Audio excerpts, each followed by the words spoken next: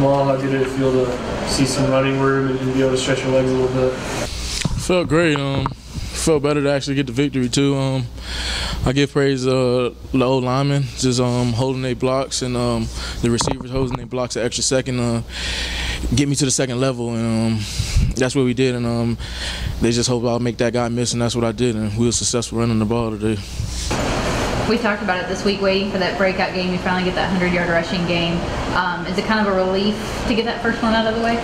Yes, it really is. Definitely a relief to get that first 100-yard game. But the sky's the limit from now on. We still got a long season to go, and like I said, give praise to the old linemen and the defense for doing a great job, only holding 3 points. You got to shoulder a lot of the load today. Did that help you kind of get into a rhythm? Yeah, it actually did.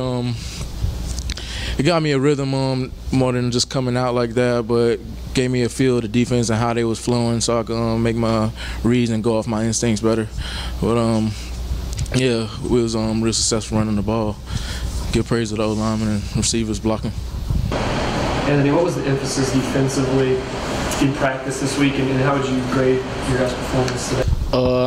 If I had to grade it, I'd say from a personal perspective, I'd say A, because I know this whole week of practice, we just our coaches stayed on us about just doing our job, nobody trying to be a hero, and if everybody does our job, then we'll be successful. We'll get them out the field and get the ball back to the offense, because that's our primary goal.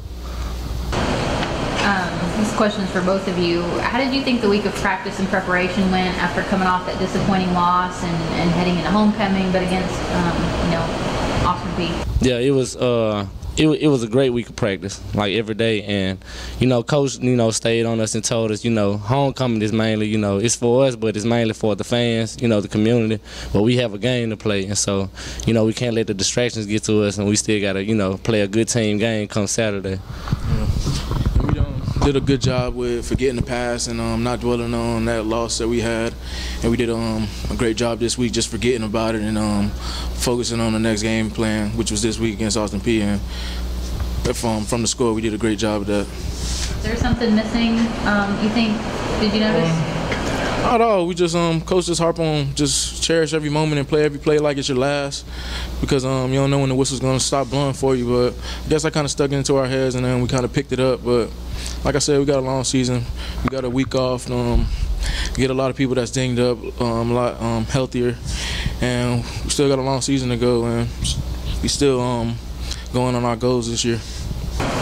You guys ran 66 plays, which is kind of on the low side for a racer team. Did you guys know that it would be maybe a slower pace of play, or maybe more on the ground than what y'all have been used to?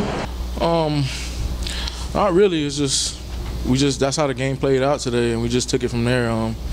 Coaches did a great job just calling the plays and then going from what they're doing. But like I said, we was just playing the game. It's nothing that we just planned out or anything. Anthony, I know a lot of you on the defensive side have been banged up throughout the season. How ready are you guys, especially on that side of the ball, for a bye week? Oh, yeah. Definitely. Yes, sir. To rest up, heal up, get the treatment, And we know we got a tough stretch, against 4 good opponents to end the regular season. We're ready. Does this come at a perfect time for you guys? Yeah. Yes, sir. Definitely. And talk about your defense holding Austin Peay without a touchdown. Is that something you guys can hang your hat on going forward? Yes, man.